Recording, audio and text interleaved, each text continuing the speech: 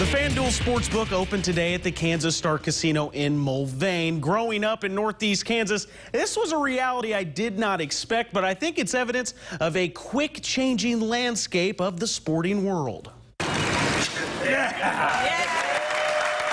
Kansas State legend and lifelong Kansas resident Jordy Nelson was the first person to place a bet at the new Fanduel Sportsbook at the Kansas Star Casino. It allows people to stay active. It allows the game, every game that's on TV, to be entertaining and have something in it. So that's exciting, I think, for the sporting community. It's exciting, I think, for the fans, just to make it more intriguing each Saturday, Sunday, Thursday, Monday. I mean, there's a game every night. The Wildcat legend made a fitting selection for the first in-person Fanduel bet in the state. Today I'm going to bet that Kansas State Wildcats are going to win the Big 12 football championship this year.